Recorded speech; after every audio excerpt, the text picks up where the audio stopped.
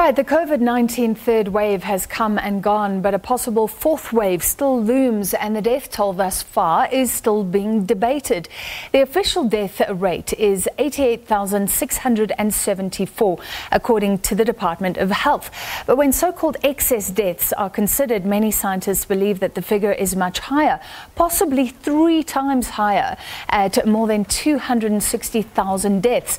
Excess deaths are the number of deaths over and above the deaths that are expected based on historical data. Let's also talk about vaccinations opening today for 12 to 17-year-olds. And to discuss all of this, we're joined by the Director of the Centre for the AIDS Programme of Research in South Africa, Professor Salim Abdool Karim.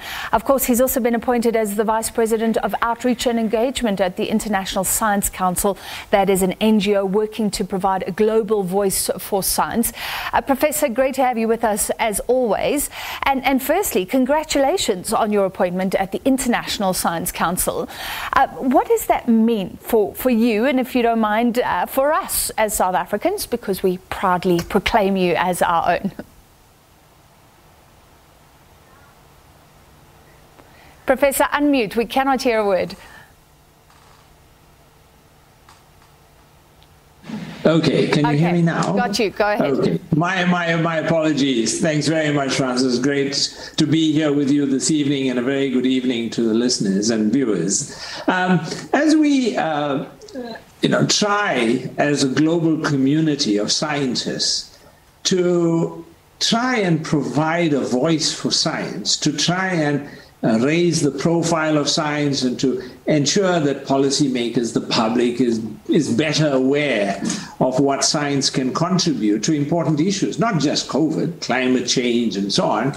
And so in that context, the International Science Council, which is the official voice of science in the United Nations, has taken it upon himself to engage with a whole range of countries, scientists, local academies, individual researchers and research institutions to raise the profile of science. And that's one of my tasks. All right, and we wish you well with that.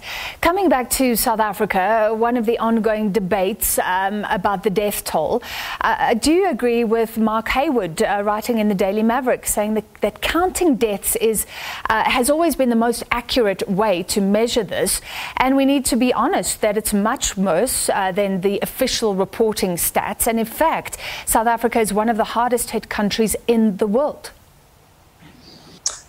So it's quite right. We often use deaths because deaths are usually difficult to hide, in that the information we obtain on deaths is usually one of our most accurate, unlike tests or admissions, which are a little bit more can be more readily underreported. So deaths are much more accurate, and in that respect, we always want to use deaths as a key indicator. Now, in South Africa, we have a difference between the reported COVID-19 deaths and the excess deaths, and that difference is about 2.9-fold. So we know that there is a difference between reporting and excess deaths, and that difference comes about because there are likely to be many COVID deaths that occur outside of the healthcare services. So they just haven't tested, or they haven't come forward, and they've passed away. And some effort was made to deal with that through doing testing on corpses.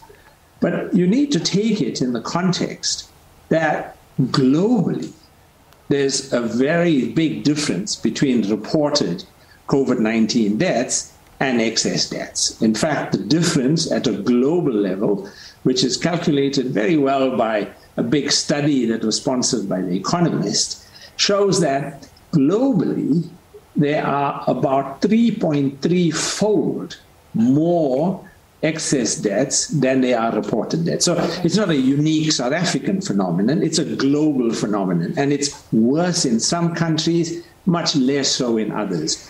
Now, in countries that have a younger population, you tend to get a higher fraction of underreporting. So in other words, you're getting more excess deaths than reported deaths. So now to compare excess deaths in South Africa with reported deaths in other countries, that's an incorrect comparison. It's a nonsensical comparison. You must compare excess deaths in South Africa with excess deaths elsewhere, and we are in line with what you see elsewhere. Okay, so you're saying we're not alone in sort of having this debate and seeing this huge amount of excess deaths, but then keeping the official records separate.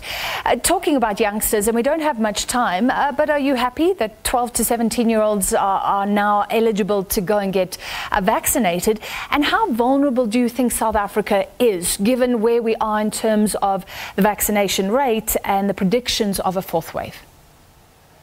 So when we look at the way in which the epidemic has unfolded in our country to date in the last 18 to 20 months, we have seen that after each wave, we have about a 3-month period where we have very low transmission. We had the same between our first and second waves and the same between our second and third waves. And that's roughly between 94 and 99 days. So let's for argument's sake, just say it's a 3-month interval.